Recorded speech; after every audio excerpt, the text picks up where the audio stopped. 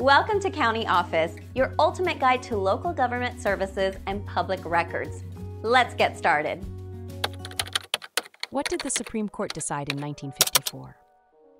In 1954, the U.S. Supreme Court heard a landmark case that would change the course of American history.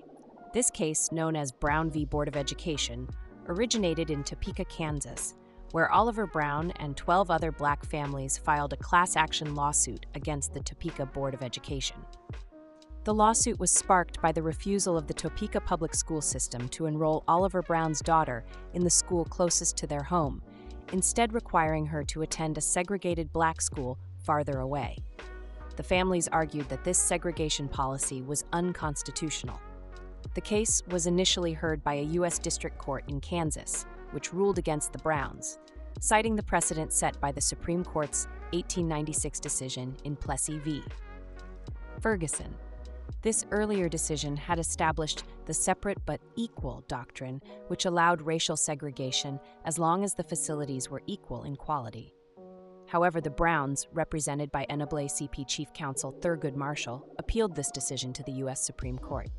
The Supreme Court consolidated Brownv Board of Education with 4 other similar cases from different states and the District of Columbia. The Supreme Court heard arguments in December 1952 and re-argued the case in December 1953 to address specific questions about the 14th Amendment and its implications on racial segregation in public education. The justices were initially divided, but after the death of Chief Justice Fred Vinson and the appointment of Earl Warren, the court moved towards a unanimous decision.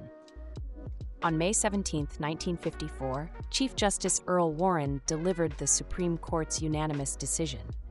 The court ruled that laws mandating racial segregation in public schools were unconstitutional, even if the segregated schools were otherwise equal in quality.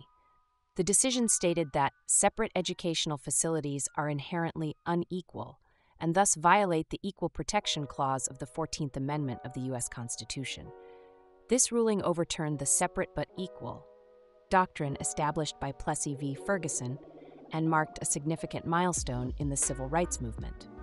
However, the decision did not specify how to implement desegregation, leading to a follow-up decision in Brown II in 1955, which ordered states to desegregate with all deliberate speed.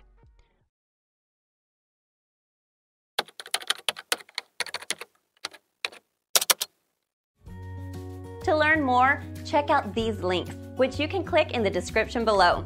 And feel free to comment your questions. We're here to help. Thanks for tuning in to our video. Please like and subscribe and leave a comment below. See you in the next video.